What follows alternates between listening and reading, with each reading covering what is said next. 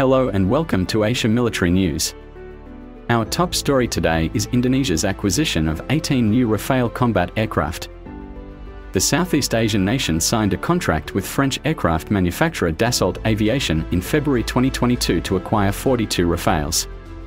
According to reliable sources, Indonesia has released a budget of approximately $1.3 billion to receive an additional 18 Rafale fighter jets. This comes after the first 6 Rafales entered into service in 2022.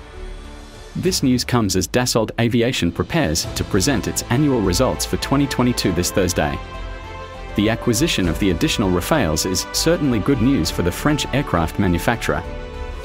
In addition to the Rafales, there are reports that Indonesia is considering acquiring 12 Mirage 2005 aircraft from Qatar. This would further bolster Indonesia's air defense capabilities. That's all for now. Thank you for joining us on Asia Military News. We'll be sure to bring you more updates on this story as it develops.